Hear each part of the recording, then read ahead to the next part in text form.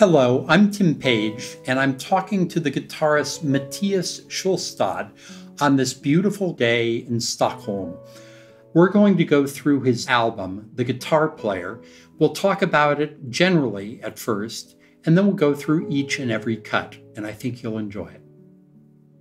What interested me is that the guitar player seems to be, on one level, sort of an introduction to a guitar, taking us through its repertory, but it's also a very autobiographical album. And I wonder if you'd have some thoughts about that before we go through it piece by piece. Thank you, Tim. It's a pleasure to be here with you today, and thank you for coming. It's an honor to speak with you. And for me, too. I thought this could be a way to fuse the two traditions that I'm in all the time, the guitar world and then Sweden, where I'm from. And it's very interesting because it's kind of the world of the guitar from back in the days of Bach right through now. What was it that drew you into the world of the guitar? What was it that got you interested in this? And tell me a little bit about that discovery.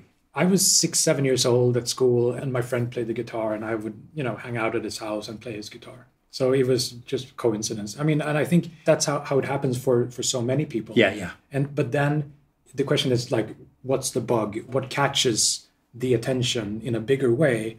And I think it was hearing my first teacher play the study in B minor by Fernando Sor. Oh, yeah, sure. The Opus 35, number 22. Hearing that, I heard the polyphony, the melody and the bass and the middle voices and the complete picture that was created from different parts and how it all added up in a fantastic and wondrous way.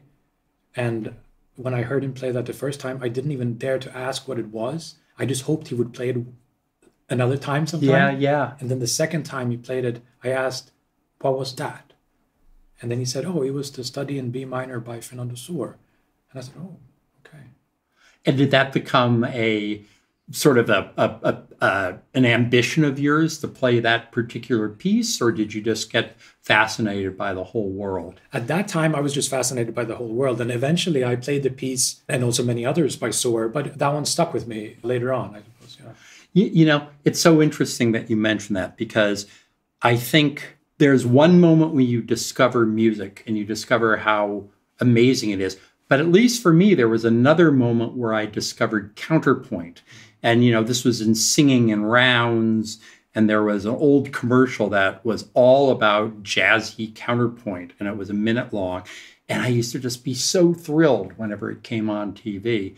And it's really wonderful when you're a child and you hear that, well, this is happening, but then you all of a sudden realize that a whole lot of other stuff is happening too, and it's exhilarating. Yeah, it's incredible. Yeah. So now I wonder if you'd like to tell us a little bit more about what you've done before making this very ambitious recording. A lot of my activities have been involved in trying to find in my playing this vocal quality where the sound of the guitar is similar to the voice in a kind of organic way. And I think in that sense, the guitar is so close to the human voice because we produce the sound in such an intimate way with our bodies. And that has really been my exploratory path. Yeah. Are you interested in jazz and pop guitar, rock? Yes. How interesting. When I was learning, there was a sense that you almost had to apologize for loving rock or pop music, a little less for jazz. But it was very strange. It was a very different world. And I'm so interested in all different kinds of music. And I guess it's not a big problem with a younger generation. Underneath, fundamentally, musically, music is music. And I think that's what's being revealed today in the streaming economy, when basically all music competes according to the same criteria. Yeah, that's true. Whether or not people listen. Yeah, that's really true. I cannot tell you the kind of tut-tutting that went on 50 years ago when I was coming of age musically.